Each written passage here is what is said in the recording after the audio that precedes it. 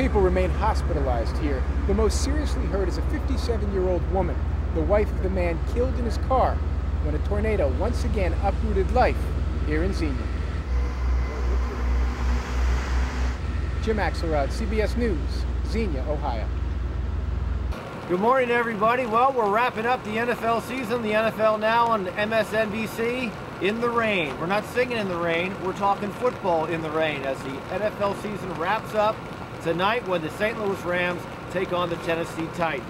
Like the plane was on fire right behind me, and the pilot ejected out, and he landed in a cornfield, and I had to kick the ejector seat off the highway. Okay. About where the farm comes. He's over to the end. Ooh, you know, time is precious. That's why I count on Pro Hardware. Expert service, no long lines, great selection and prices. Save plenty with the Sterling Single Lavatory Faucet and the Skill 3/8-inch cordless drill kit from Pro Hardware. Make time for the things you enjoy most. Go to Pro Hardware. Former professional wrestler Les Thatcher. Sam would draw a lot of curiosity seekers to the arenas. He was quite withdrawn for the most part in the dressing rooms. He was kind of a fish out of water. Sam drank quite a bit. There were times that you could tell that he was, you know, using alcohol. He was also using some sort of sedative, something to keep him calm. He seemed to be in that euphoric state.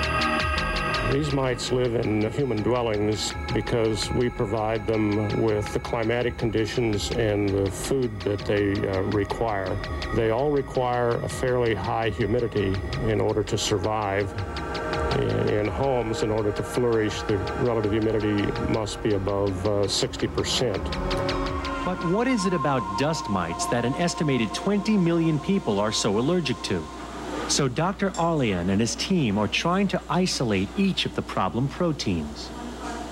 Then they'll create a concentrated extract of each one, which allergists can use to diagnose and treat patients. Good evening, Walter. I regret that I can't be there tonight to see you receive the Outstanding Texan Award for your long and distinguished career. And we're down there in the pit digging. And Dick kept saying, look, baby, I'm telling you, man, we're getting close. Don't just, you know, lean on your shovel. Let's move it, baby. And I turned to him for some reason or other, and I said, hey, man, stop calling me baby. And that was the only kind of funky ad lib that we had.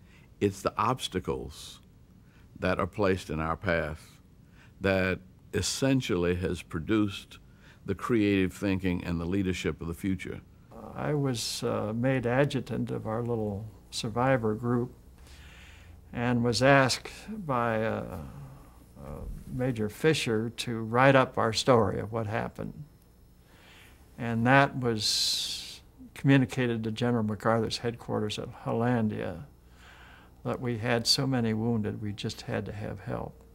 I believe that all of us wish that the problem it represents and the services it will provide were not necessary.